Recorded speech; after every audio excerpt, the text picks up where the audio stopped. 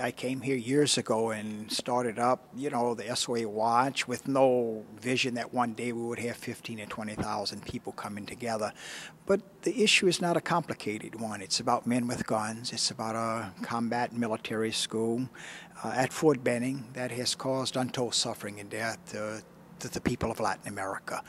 The over 60,000 graduates who train here have provided the muscle for U.S. foreign policy in some 16 countries of Latin America.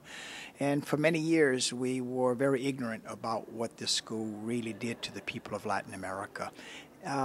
But something happened along the way.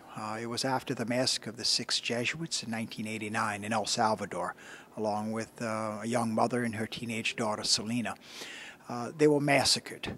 They were very upset with the Jesuits because they were speaking about the slaughter of the innocents in El Salvador. At that time, our country, the United States, was pumping $1 million a day into this country. Members of Congress were upset after the massacre of the Jesuits, known by some of them. They sent a congressional task force to investigate. They come back reporting that those responsible, the majority of them, had trained in the United States at Fort Benning, Georgia, at a school called the U.S. Army School of the Americas. I had been in Latin America. I had worked and lived in Bolivia with the poor for 5 years. I was arrested in my 5th year and expelled under General Hugo Banzer, another one of the many generals that we supported and sustained. And I felt it was important to come now to Fort Benning and to investigate this school, to do a little reconnaissance work. And I was joined by friends, and what we found was a school hiding behind a wall of secrecy. What we found, too, was a school, again, that was causing untold suffering and death to a lot of people. And we wanted to get the word out. And so we began to do research, set up a website. We began also to protest across the line, simply say, not in our name, as a humble act of solidarity with the people of Latin America. We were arrested for these nonviolent acts of civil disobedience, sent to prison. When they sent us to prison, it would energize more people to come. It would expose the issue. And every time they would send us to prison, the following November, when we began to start meeting at the main gate in November, the numbers grew. And I'm happy to say that right now, our movement is very diverse. While beginning with some of the old-timers, who like myself, we had worked in Latin America. Right now, about, I would say, over half of the 20,000 who will be here this year will be the youth, our high school and college students, who are being introduced to Latin America through this issue. We have a lot of nuns, a lot of military veterans. Like myself, was in the military before becoming a Catholic priest. We have a lot of senior citizens, parents with their children.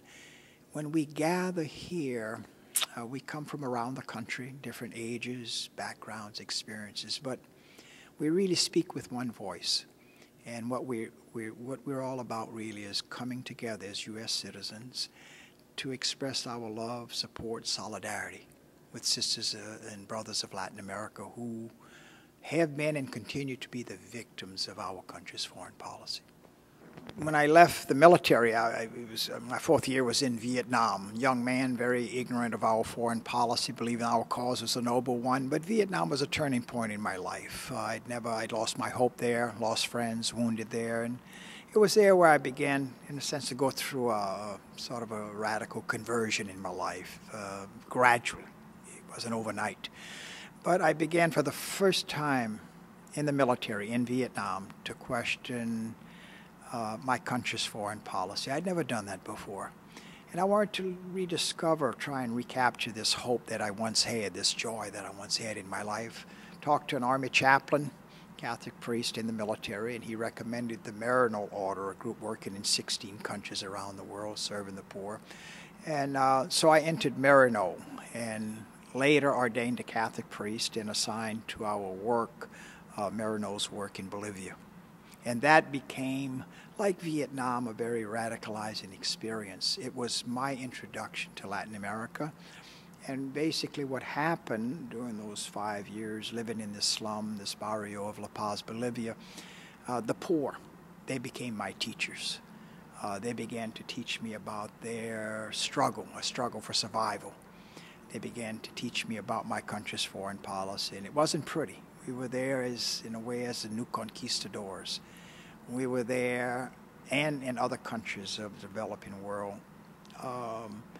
making huge profits off of exploiting the cheap labor and the natural resources. And little by little, you know, I became educated, like many of us who go to Latin America and other countries. Let me say this, I've come to the conclusion our greatest enemy in this country, in our country, the United States today, is ignorance. And I'm a product of that. We know so little about our country's foreign policy and what it means to those on the receiving end. We know so little about other cultures and their histories, so much older than our own. And that ignorance gets us in big trouble. It got me in big trouble in Vietnam. It's getting our nation in big, big trouble in Iraq. And it comes from that ignorance. My hope, of course, is that we can educate ourselves through wisdom and love, that we can find some hope. No shortcuts, though. We have done a lot of hard work over the years to break down this ignorance about this issue of the School of the Americas and what it's done to the people of Latin America and how it fits into our foreign policy. But talking just for the last 18 years, high schools, colleges, church groups, peace groups, and others, little by little, people become more aware, more educated. And I'm convinced we all have this thing we call compassion. And with knowledge, I think often that compassion surfaces, and this is what has happened on our issue. A lot of people come to know of the Jesuits, what happened to them, Selena, the young daughter of Elba, the church women, Bishop Oscar Romero and Rufina Amaya in El Salvador, the sole survivor of El Masote, where over 800 were killed, including her husband and her 3 children. And people come to know about Rufina. And she came here a few years ago to tell her story. People were deeply moved, inspired. They wept. We all wept. Just to be in the presence of this humble Salvadoran woman, just telling what happened to her and her family. And you just see hearts moved, and this is what has happened over the years. Hearts have been moved, more and more people come here, and I'm convinced that one day soon we'll shut it down. Just real quick, 2 signs of hope. We have a vote in Congress each year calling for the cutting off of funds.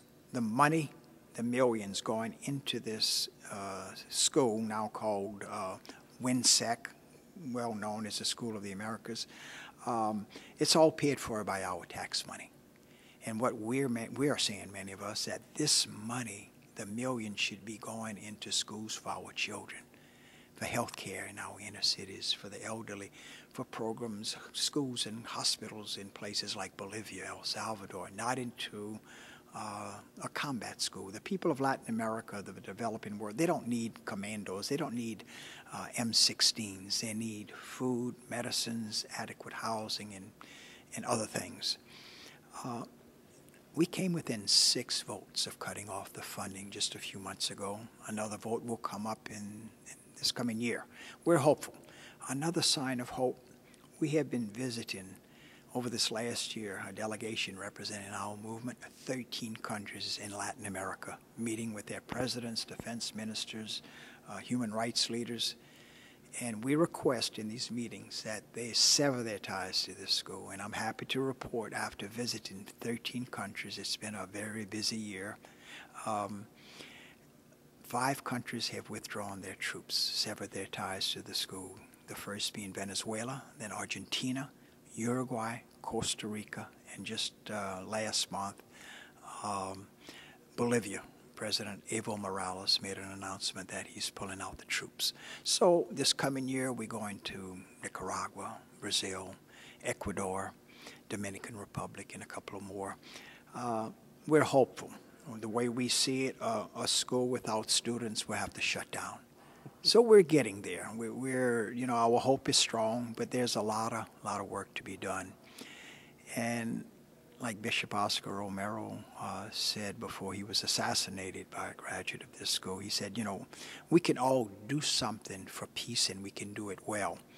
And a lot of people who are coming into our movement discover that. Gifts that we never thought we had, skills we never thought we had. And we start using those gifts we have and skills to work for peace. And this is what's happening. And it's very, very good to see this. There's a lot of hope. I think people are looking for hope today, especially what's going on in Iraq, what's going on in Latin America.